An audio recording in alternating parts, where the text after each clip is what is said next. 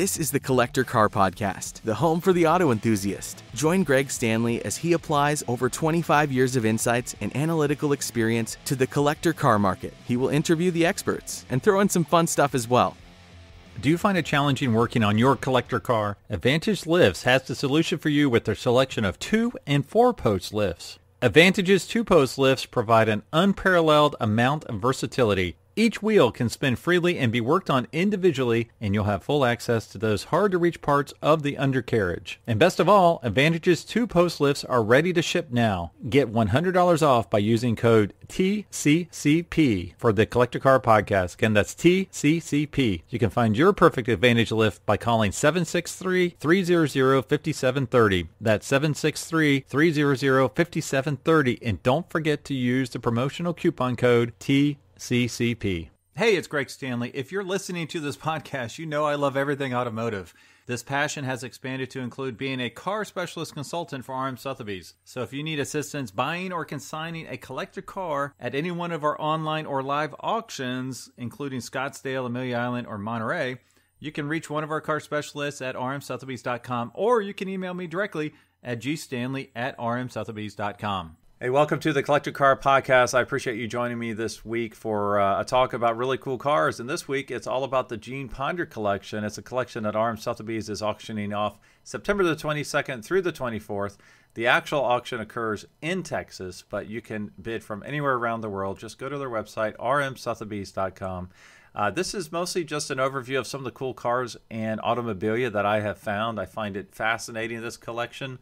If you're joining me via audio only, you can check out the video at the Collector Car Podcast on YouTube. I am making weekly podcast videos, so you can not only hear my voice, but you can see the cool stuff I am talking about. So I just pulled up a picture that shows the collection in Texas, part of it anyways.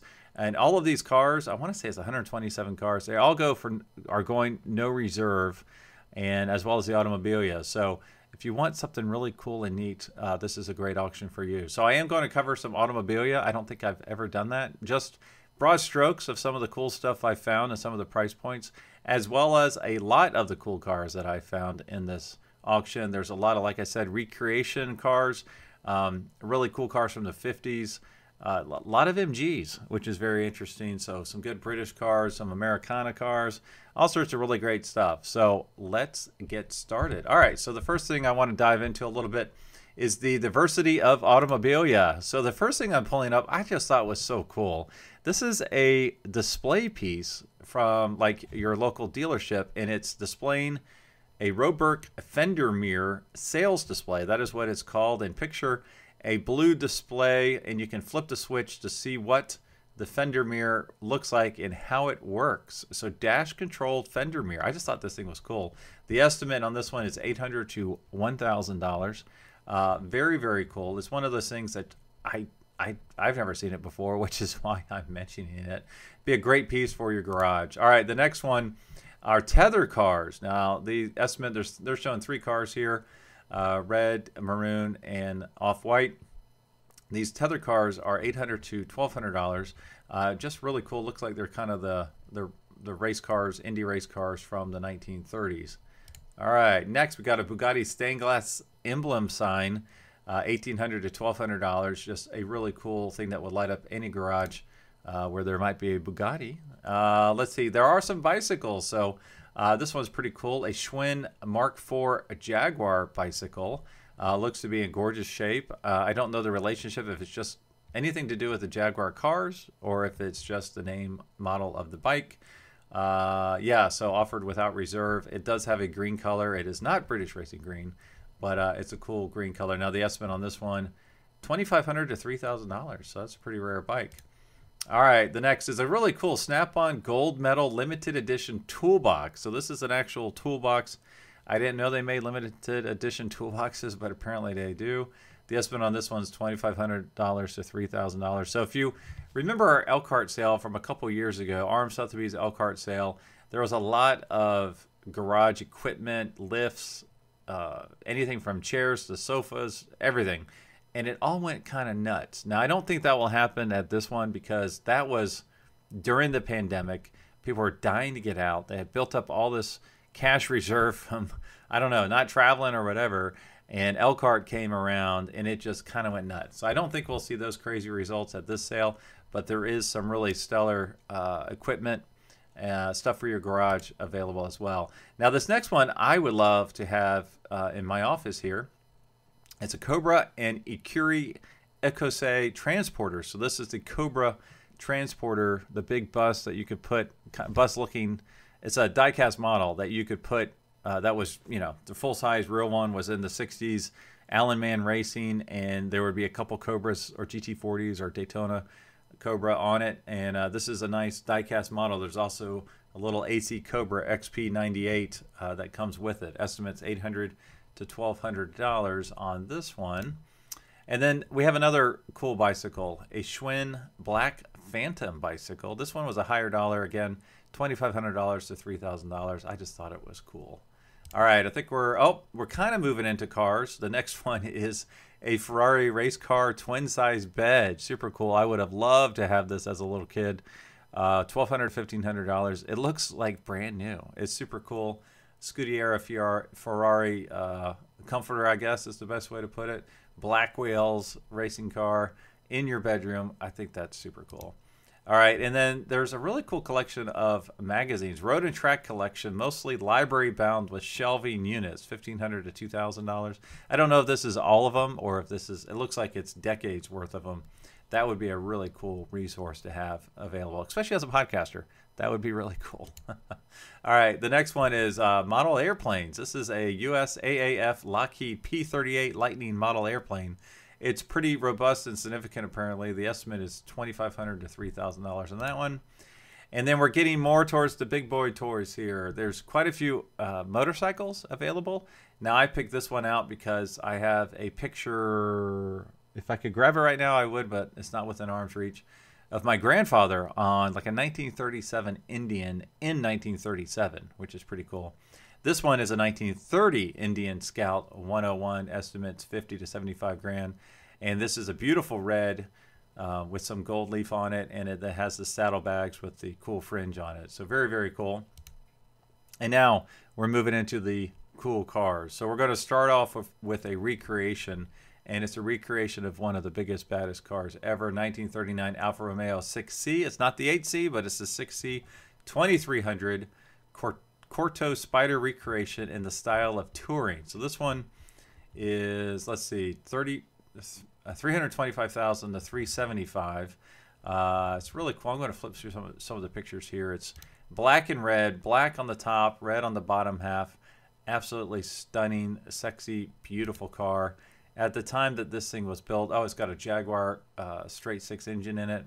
At the time that this was built, it must have looked like a spaceship going down the street. So, and it's got, looks like tan ostrich hide interior. It's got the aluminum turned dash. Absolutely stunning, beautiful recreation. So I'm not going to, it's just beautiful. So if you get a chance, check it out online. My words cannot do it justice. Absolutely beautiful, beautiful car. All right, next is a really cool little Porsche, 1975 Porsche 911S Targa. So the Targas, you know, that's where you take the portion of the roof off and stow it, and then enjoy your ride with your hair blowing through the wind there. So beautiful red. It's got the Carrera stripe on the side. Red and black interior. Estimate 50 to 70 grand. All right, next was another recreation. This is a 1954 Jaguar C-Type recreation, 190 to 250. This one's cool because it's not painted. It's in the brushed aluminum finish, so you can see all the incredible bodywork. Let's see. Wears a hand-formed all-aluminum body, polished to accentuate the care and skill taken in its construction. Stunning recreation of the iconic Jaguar C-Type race car, champion at the 24-hour Le Mans in 1951 and 1953. And it benefits from a recent polish, so that's good to know. You got the side exhaust on the drive. Actually, no, let me take that back. This is a British car, so I'm not quite sure where the steering wheel is in these pictures, but side exhaust, Jaguar, straight six, wood rim steering wheel. All right, just an absolutely stunning, beautiful example. All right, what do we got next? We've got another recreation. This is probably my favorite recreation in the collection. 1938 Alfa Romeo 29 100B Mille Spider recreation, 350 to 400 grand. So this is all red. It's definitely red interior, red wheels, stunningly beautiful. Let's see what it says here. Let's see. Methodically constructed full-scale recreation of the hallowed Alfa Romeo 8C 2900B, which finished first and second at the 1938 Mille Miglia. Powered by a custom-made 3.9-liter straight 8-cylinder engine created by fusing two Alfa Romeo Alfetta inline four-cylinder engines. All right, we'll have to take a picture, look at the picture of that. Rides on correct 19-inch wire wheels, featured in the 1995 issue of Classic Sports Car magazine. All right, I'm going to flip through the pictures here. I mean, it's just stunning. It has kind of these boat tail fenders in the back that come. Actually, all the fenders come to a point. Very sweeping, beautiful looking car. And there's the straight 8 engine. Just a work of art there. Very, very cool. I'd love to hear this one fire up and see it go down the street. All right, what do we have next here? All right, this is a big-time recreation. This is a recreation of the 1936 Bugatti Type 57G tank. So 160 to 200 grand. I always thought this was an ugly Bugatti, but it's so historic. The only one ever made that I know of is at the Simeon Museum outside of Philadelphia. All right, let's see. Inspired by the legendary Bugatti 57G tank, winner of the 1936 French Grand Prix and 1937 24 Hours of Le Mans. Now this has a Jaguar 6-cylinder engine with C-type heads on dual SU carbs, 4-speed manual transmission. So very, very cool. I mean, they do take the original one out at the Simeon Museum in the back parking lot, but this is one you could just have a ton of fun with and drive it to your local cruise-ins. That would be really cool to see that. All right, next is a cool Ferrari Dino. This is a Cheers and Flares edition. So this has the Daytona seats. This is red with black interior. Estimates 400 to 500 grand. Red with black interior, and it's got the little flared fenders. Now, if you listen to my podcast as far as my Monterey recap, you'll know that in the audience I was bid spotting for this guy that really wanted the Cheers and Flares we had at Monterey. And he wanted it just because he had one when he was growing up, like 30 years ago, and he kind of wants to relive that. And he went all the way up to over 700 grand for one of these, and it was immaculate shape. It was in better shape than the one here in this collection, but this one is a really, really nice one. You can really see the flares in the picture I'm showing right now. So I really hope, he said he would go after it. I hope he's in Texas bidding on this live, and that he does get this car, because he went hard for it out there in Monterey. I'll have to follow up with him to see if he does indeed get this one from the Gene Ponder collection. All right, next we've got a 1936 Grand Prix recreation. Again, another recreation, but of an iconic car. This one's 300 to 375. Let's see. Equipped with a rebuilt Delahaye truck engine, clothed in purpose-built lightweight aluminum coachwork. Now, I'm not sure if this is the same model or not, but if you go to my Laguna Seca video from Monterey Car Week, there was a Delahaye blue. It looked a lot like this one that actually won Le Mans. So that might be the one that this one is based on. Very cool car. All right, we're moving into the MG world here. We've got a 1935 MG PB Airline Coupe by Car Bodies, $130,000 to $175,000. This is a red, looks like possibly black interior edition. A rare and remarkable MG PB built to the streamlined design of H.W. Allingham, one of only 14 airline coupes believed to have been built, which few survive. So, pretty cool little car. I don't think I would fit in it, being 6 feet tall, but very, very cool looking, tiny little car. Just picture a little tiny British coupe. Very cool. All right, next we're moving into the 1962 Shelby Cobra. Now, this is not a real one. It is a recreation, but it is one that was done by the Shelby crew, and it does have a CSX number. The estimate on this one's 200 to 250. Now, this is the spec that I would really love to have. I love the big block 427 cars. But if I had all the money in the world, this is what I would probably get. Not one, this is black with red interior. I would maybe do silver with red or light blue or something. But this has a 289 engine that's been punched out a little bit, and it's the early model, so it doesn't have the big flare fenders, doesn't have the side pipes, it doesn't have the hood scoop. It's much more reserved and classy in my mind. It's got the cool chrome wire wheels. I wouldn't want to have to clean those, but this one's really cool. So this one estimate is $200 to $250. This is, I believe, the 8000 series of the CSX. Yep, this is 8971. So they only made a handful of these. Okay, only 50 built to celebrate the Cobra's 50th anniversary, and this is the 22nd one. It doesn't say whether or not it is aluminum or fiberglass, so you would have to make the assumption it is a fiberglass bodied car. If it was an aluminum bodied car, it would probably be another 100 grand on the price. So this is a beautiful little car, one that I would love to have in my garage. All right, now we're moving on to another Bugatti. This is a Bugatti Type 35B recreation by Persang. So Persang, I think they're Argentinian. This estimates 250 to 300 grand. This is a great way to get a $3 million Bugatti that you can actually drive and enjoy and just have a ton of fun with. This one is dark blue with a tan interior.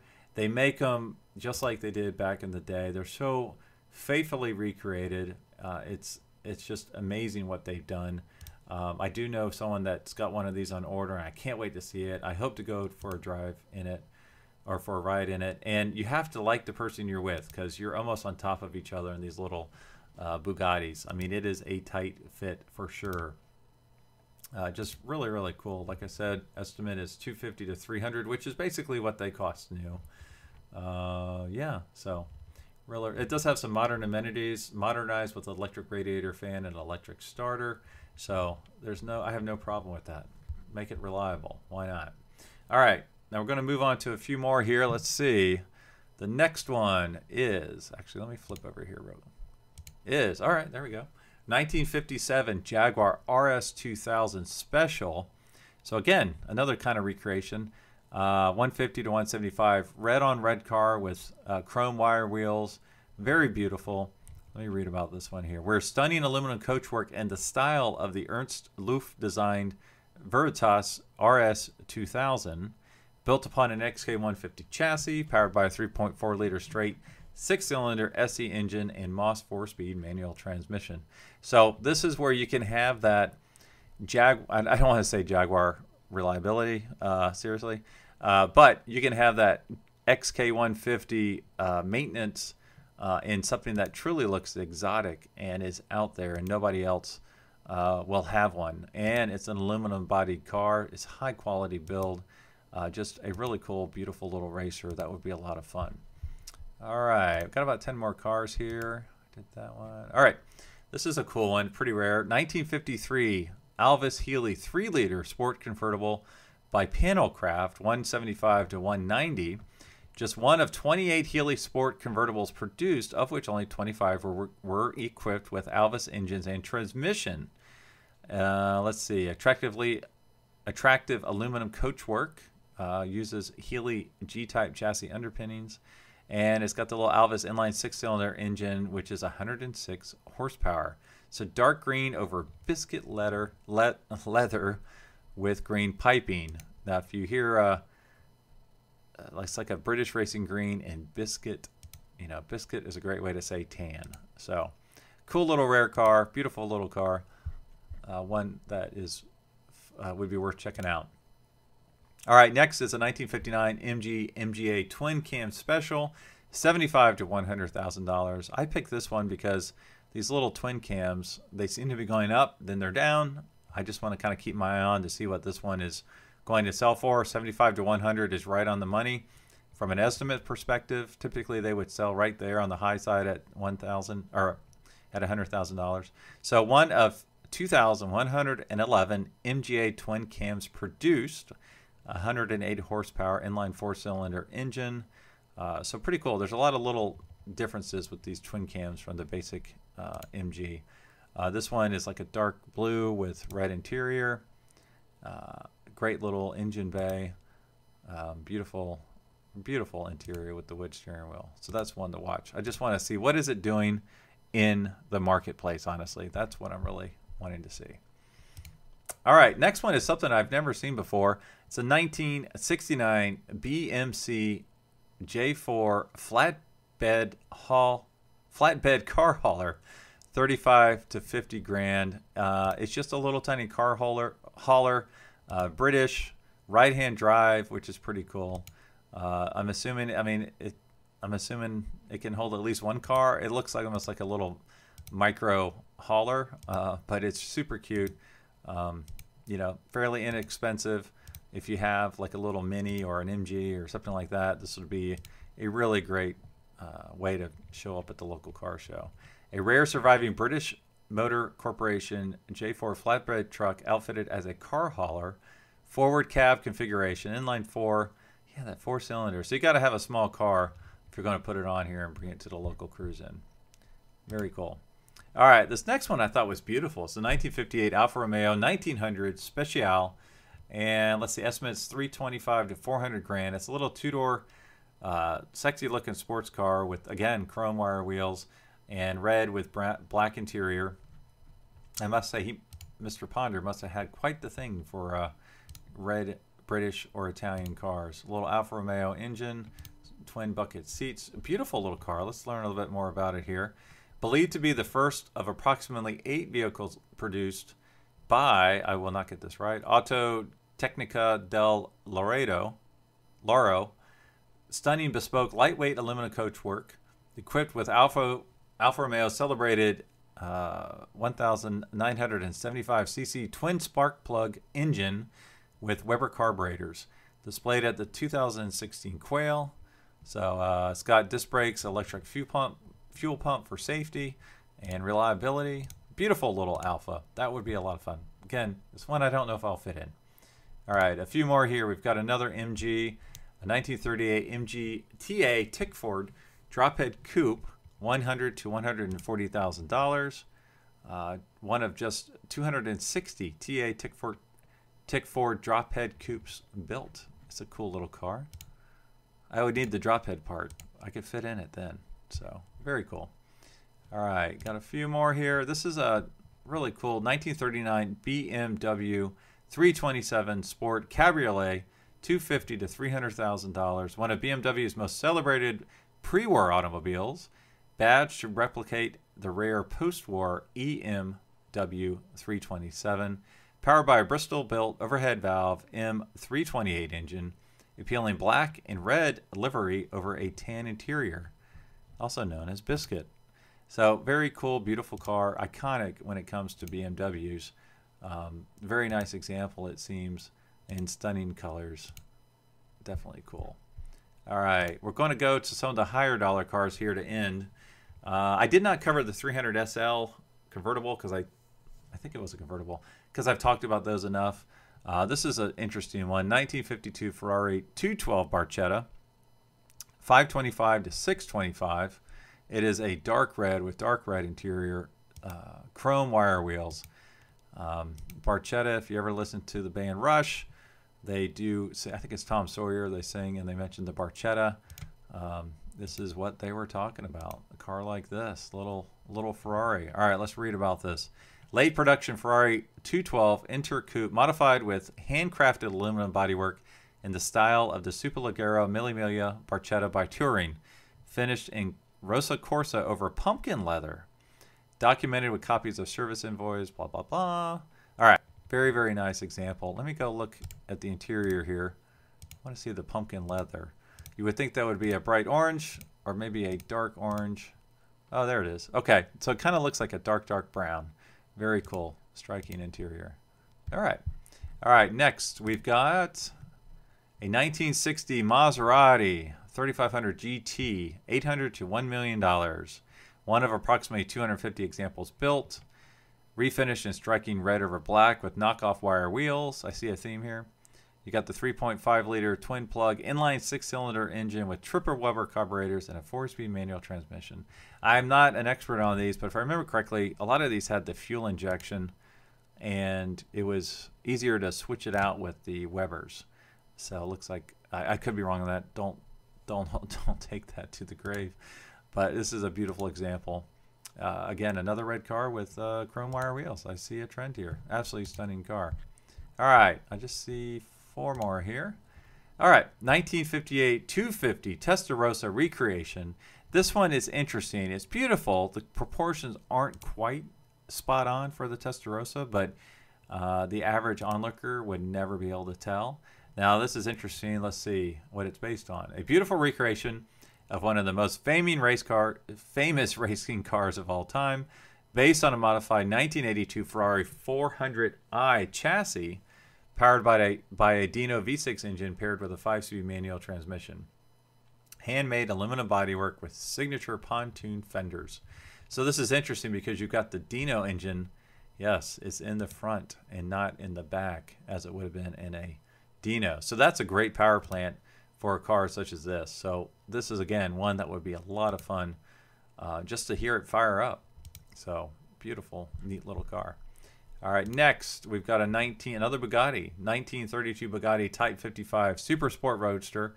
Another recreation, this one by Persang again, so they're the ones to go to. This is $450,000 to $500,000. Let's see, a fascinating recreation of the famous Baron Rothschild Type 55, powered by a supercharged 2.3 liter straight 8-cylinder engine and a 4-speed manual transmission.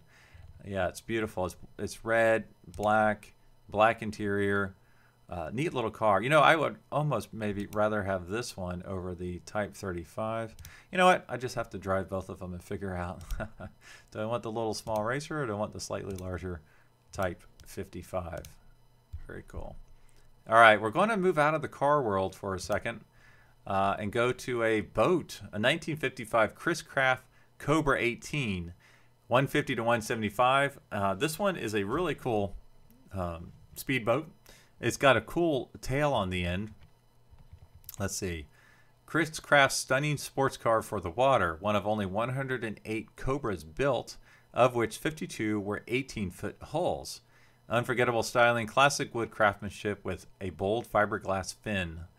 Let's see. All right. 131 horsepower triple carbureted Chris Craft Hercules KBL inline 6-cylinder engine. And so the pictures, it's got the wood as the main part, but it's got gold highlights, and then it has the gold fiberglass trim. Really cool car, really cool boat. That would be a cool thing to have, especially if you have a 1955 car in which to pull it, or a truck. All right, the last one I'm going to talk about here is the 1938 Bugatti Type 57 SC Atlantique recreation. So this is recreating a $10 million car, and you can buy this one for $1.4 to $1.8 million. So that tells you it's based on a real Bugatti. Let's see, what is it? What do we have to say about it? A fascinating, hand-built, and remarkably intricate recreation of the universally acclaimed Bugatti Atlantique. I said that wrong earlier. Originally a Type 57 chassis with Gangloff saloon body until 1986, and then it was transformed to this between 1991 and 1996. All right, very, very cool. Let's flip through some of the pictures here. I would almost say it looks like it's probably a super dark blue and not a black, but very cool. Oh yeah, it's got the blue alligator hides on the inside. That's interesting. Iconic teardrop styling. Beautiful car. I don't know if this is the most expensive car in the collection. Actually, you know what? The Mercedes 300 SL, I think, was. But again, a ton of really cool stuff. Just absolutely incredible collection, of which you can have a part of it. So thanks for listening this week. Please share this with your friends and family. Please subscribe to the YouTube channel. I'm trying to build that out. Fun videos coming every day, just about. These little fun 1-minute videos. I'll try to keep those up for another couple months. And then a new video of some of the car stuff I'm doing, the car shows. I was just at the Dayton Concord Elegance today as I'm recording this, which is why if you're watching online, I look a little sunburnt and windblown. I'll have that video up in a couple weeks. And as always, thanks for listening. Thanks for watching. Thanks for following. And I'll talk to all of you next week. Thanks for listening to the Collector Car Podcast. Don't forget to give us a nice rating on iTunes and be sure to follow us on Instagram and everywhere else at the Collector Car Podcast.